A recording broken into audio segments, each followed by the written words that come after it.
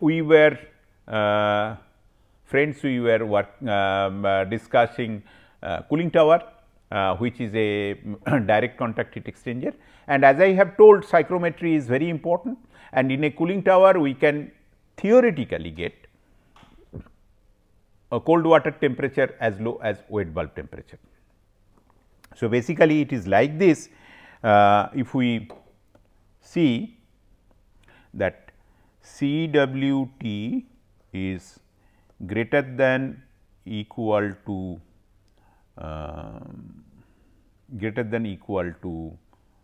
or rather let us put it in slightly different manner.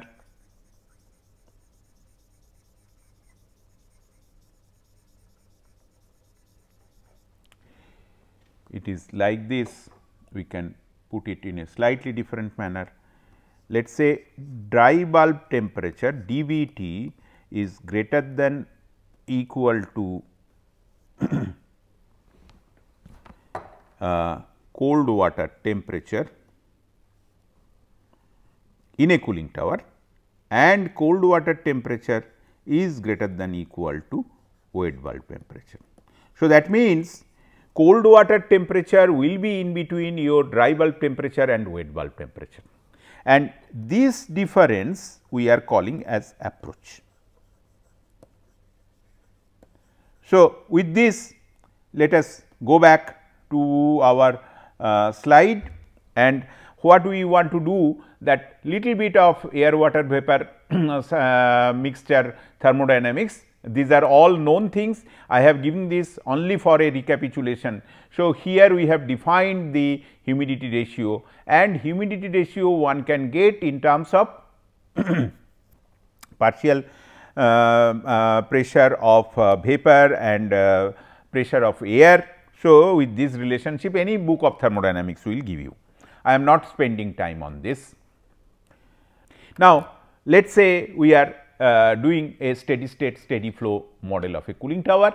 So, you can go through this one, I will again not explain much, but what we can see that hot water is entering here, cold water is going out, similarly cold air is coming in and hot air is going out, hot and humid air we should say, hot and humid air is going out.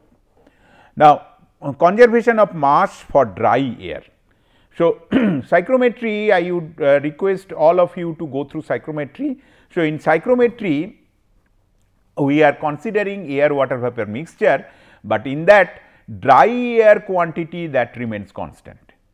So, in certain quantity of dry air the amount of water vapor that goes on changing. So, most of the properties or almost all the properties of moist air or air water vapor mixture is defined based on the mass of the dry air. So, this is also one important thing you have to keep it in mind, and dry air quantity through the cooling tower that remains constant. Then conservation of mass of water. So, what is there that water is coming in, along with air some amount of water vapor is coming in, then water is going out, and along with air some amount of water vapor is going out. So, this is the conservation of water. Generally very small amount of water is evaporated. So, the amount of water that is evaporated, it has got really very negligible effect on the total mass flow rate of water, but it has got a very significant effect in the heat and mass transfer. So, for air side this has got significance. Then first law of analysis, this is also very easy to understand, that water there will be change in temperature, because hot water is getting cooled, and you see for water I have considered constant mass flow rate, which is not exactly true, but for all practical purposes it is true. For air, when air is entering, so air plus water vapor that is there, it has got some temperature. So, Cp into all these things that will give the enthalpy of air, and Similarly, for outgoing air also we can get it. So, we can make some sort of a balance of what is happening. Okay. So, some sort of first law analysis we can do, and with some simplification we can get these results. I am not going into details of it, because these are simple thermodynamics and you can get it. Only one thing I like to bring your attention, that some amount of water vapor will get into air. So, when that is going, it is bringing some amount of latent heat, that HFG is coming in. Okay. So, this is very important, because HFG having a high value, we will see this will matter much in our heat transfer. Next, what we are doing for the bulk of the, or for the total of the heat cooling tower, we have done first law analysis. Now, we are trying to do some sort of energy balance for a small control volume. You can see that we have taken the height of the tower, a small portion of the cooling tower with a height dy. The area is dA. What is this area?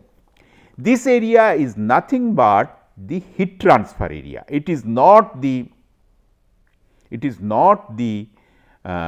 any physical area. It is the interfacial area which the air and water is having. So, for all practical purposes, it is very difficult, if not impossible, to determine it, but in our analysis it will enter. Okay. In our analysis it will enter.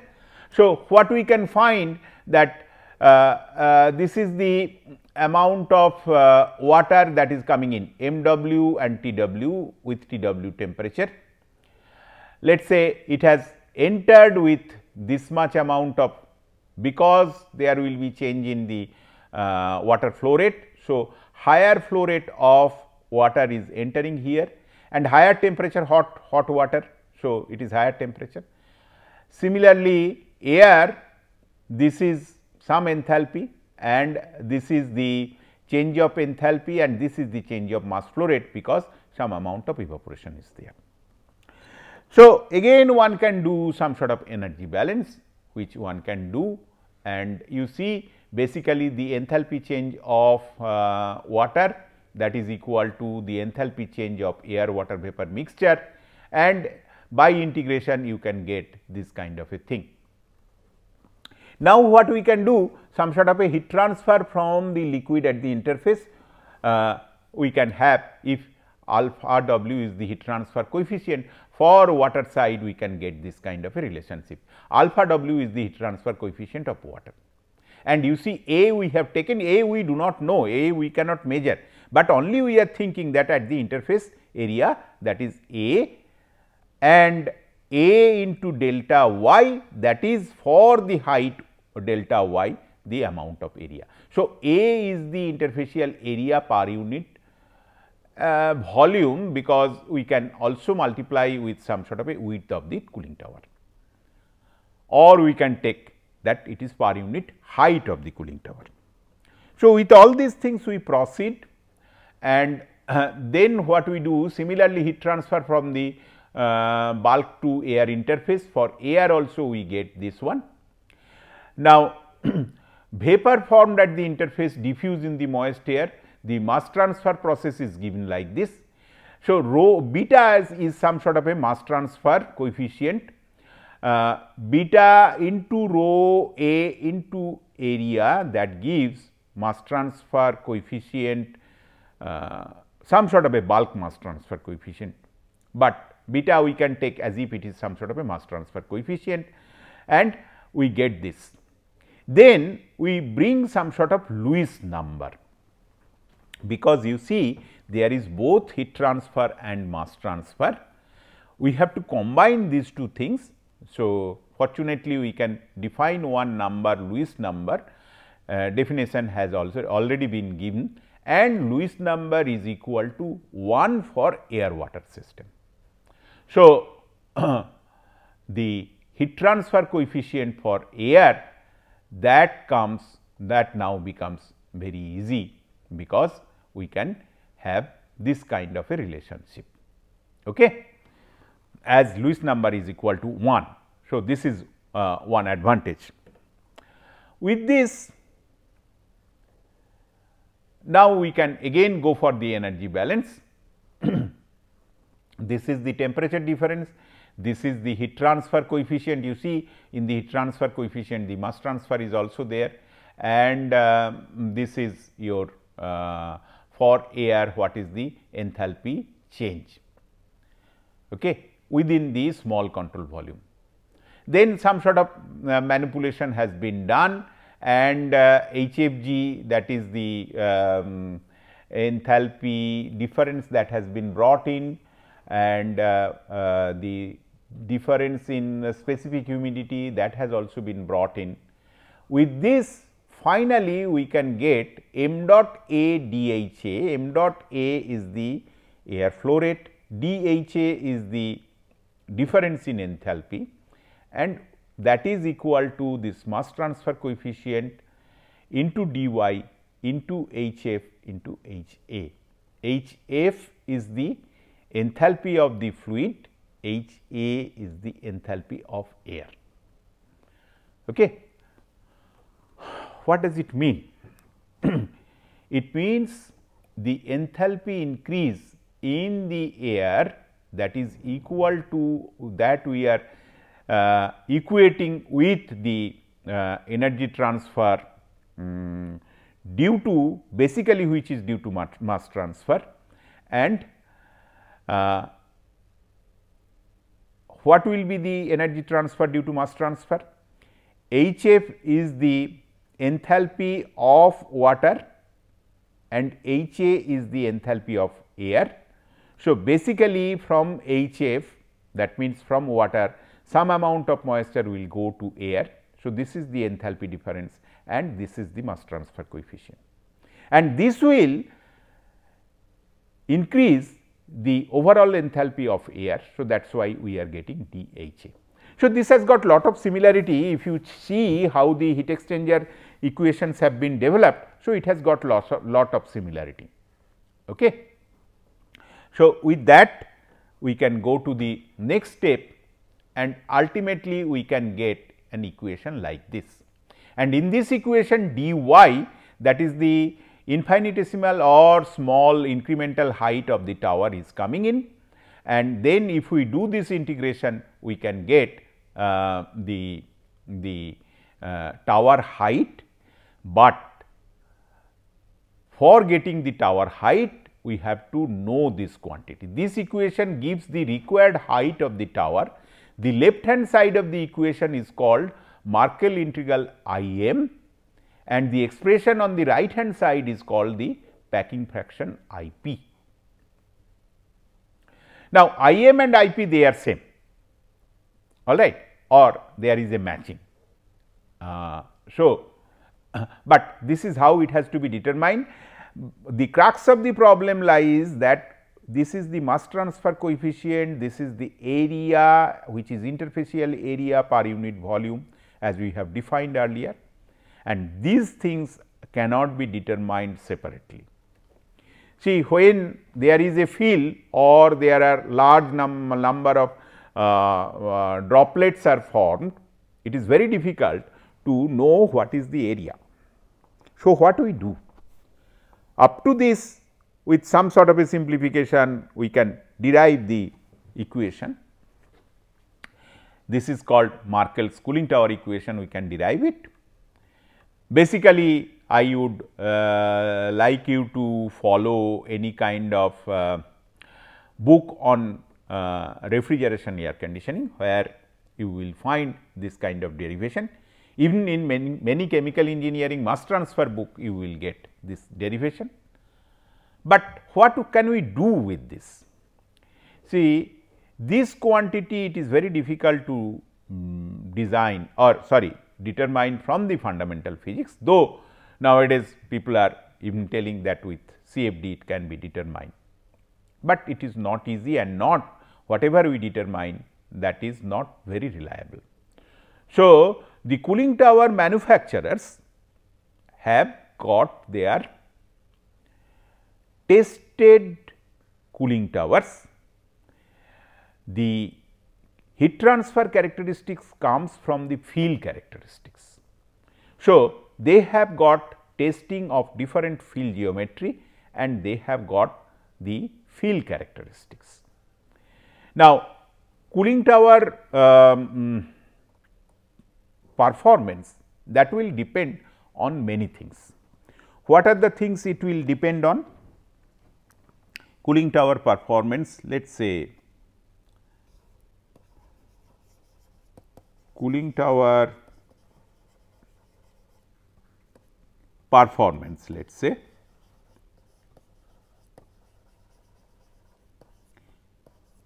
it will depend on WBT, it will depend on approach, it will depend on the type of field we are using, it will depend on L by G ratio mainly. Okay. So, basically the cooling tower manufacturer, they have to perform a large number of experiments. Let us say they are using a typical kind of a field.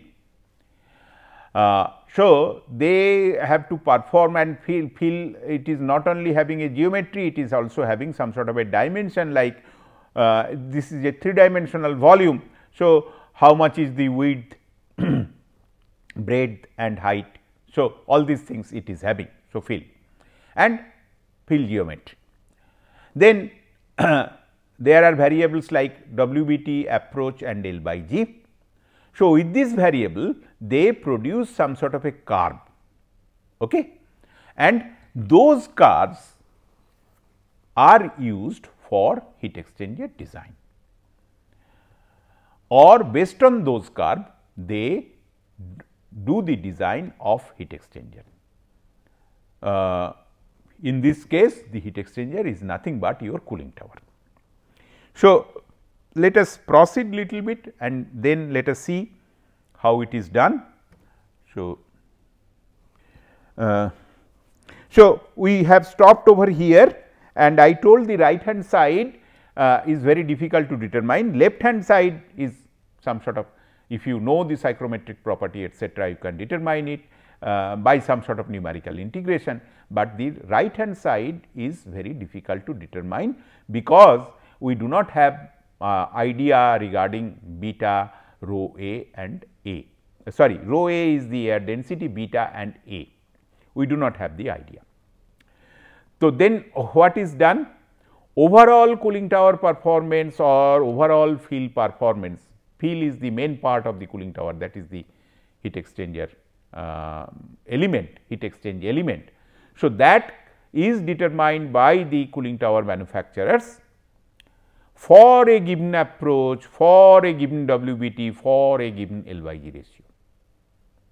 So, that is there, and then they are doing actually it over a range of WBT, over a range of approach and over a range of L by G. So, if that is known, then it has to be matched, the left hand side and the right hand side is to be, can be matched, and then we can have the value of y. That means, what could be the tower height?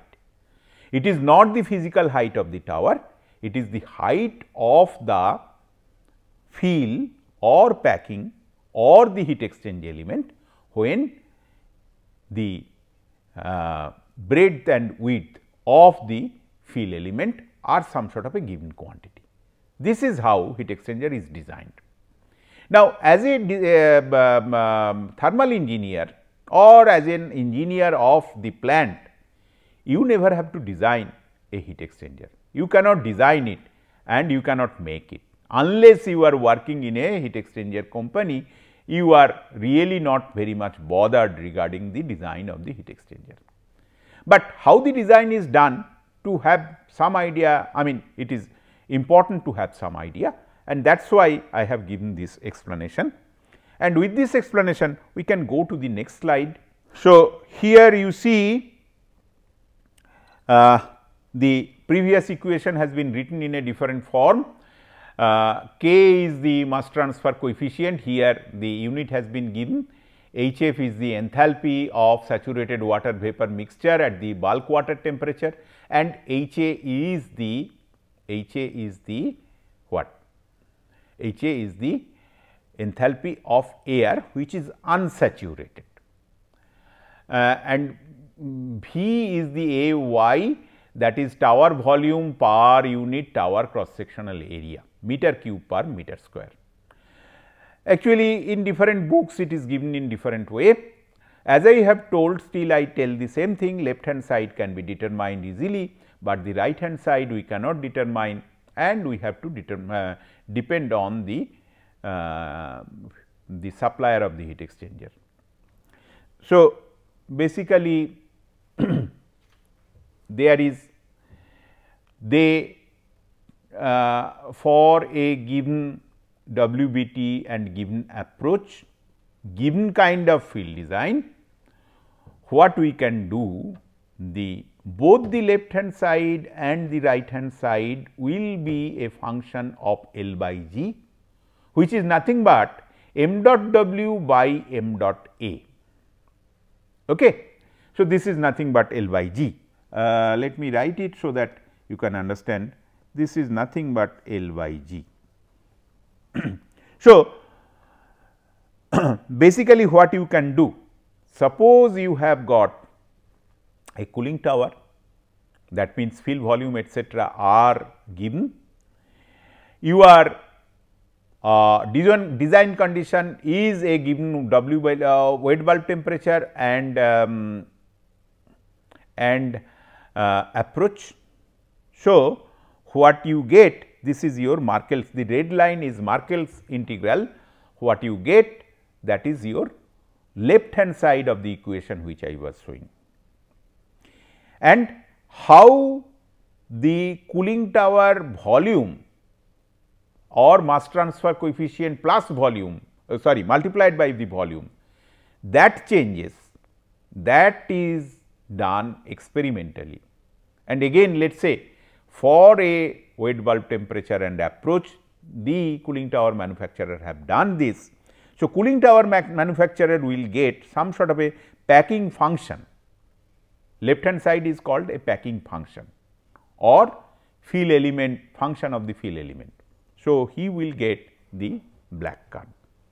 So, where both of these things are intersecting, you will get your cooling tower operating point. That means, to if you operate that L by G ratio, so you will get the performance of the cooling tower. Okay. So, this is how the cooling tower analysis can be done. As I have told that most of the design engineer cannot get much benefit out of this analysis, but it is good to know, it is important to know how the cooling tower works and how this thing is done. And with this, almost we are towards the end of the thing which we wanted to design for direct contact heat exchanger. Certain thing you can estimate by the analysis which I have given. One thing, let us say that you want to determine how much water will evaporate.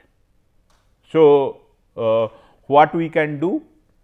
We can assume, we know the ambient air condition, and one can assume that the water vapor will go out at almost at the saturated condition, that is the best utilization of the cooling tower, out of the cooling tower. Saturated condition of what? Saturated condition at the temperature of the incoming hot water. So, if we do that, then from there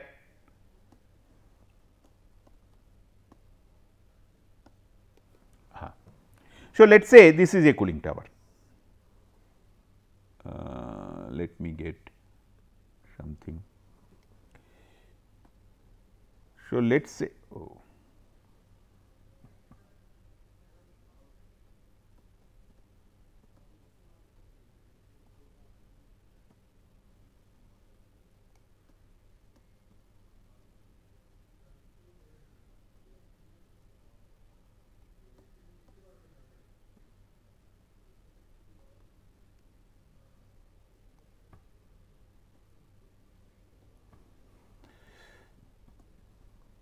So, very thin lines are coming, but let us let us say this is the cooling tower. Let me try to make it thicker.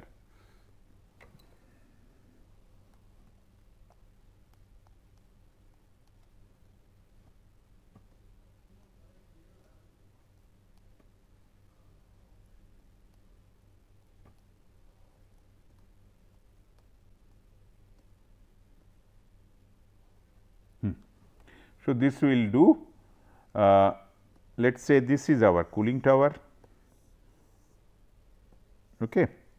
So, this is hot water temperature, hot water is coming and this is your cold water temperature, cold water is going out. So, this is ambient air.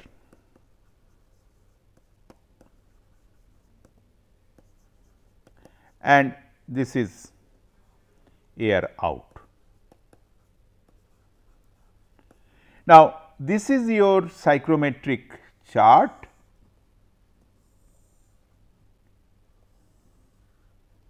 So, ambient air is somewhere at this condition and let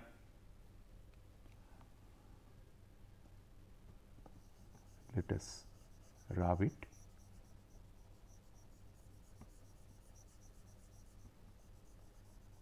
Ambient air is somewhere at this condition.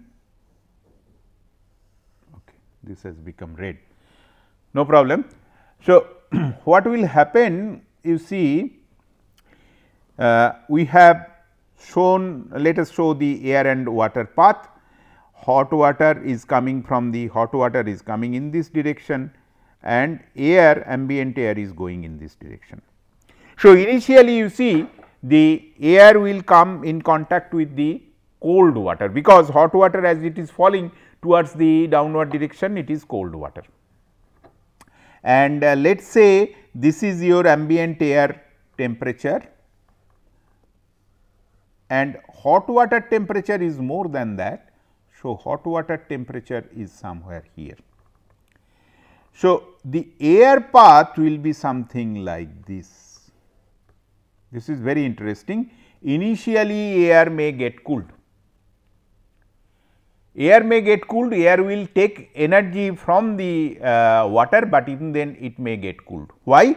Because some amount of moisture is coming, latent heat is coming, but there is no sensible heating. So, air may get cooled, but ultimately air will come out almost close to the hot water temperature and in the saturated condition. So, you see air enthalpy will change this much, this is the air enthalpy change. So, this is actually higher enthalpy. So, let us say if it is H A out and this is H A in. So, H A out is greater than H A in, and by that process the water temperature will also reduce, because the water temperature, cold water temperature will be somewhere over here and the hot water temperature is somewhere over here. So, this much of change in temperature we will get. So, this is a complex process, please try to imagine how it happens on a psychrometric plane. These things cannot be explained to a very great detail in a course of heat exchanger, but I expected to give, I attempted to give you some glimpse of how a cooling tower works. I have not given much attention for the very methodical derivation of the cooling tower equation, which is there in many textbooks. You can pick it up, but you have to understand one thing, that how the energy exchange is taking place in this kind of direct contact heat exchanger, which is cooling tower. Both sensible and latent heat transfer is taking place, and the latent heat transfer actually plays a very important role. Sensible heat transfer is not that important, and by this latent heat transfer we are having the maximum amount of heat exchange. That is why in a cooling tower there is only little bit of evaporation loss, less than 3% or around 3% of the circulating water, but we can cool the water to a very great extent. So, cooling tower is not only a heat exchanger, it is also a water conservation device. And in big power plant, we only sacrifice 3% of the circulating water and get a great amount of cooling.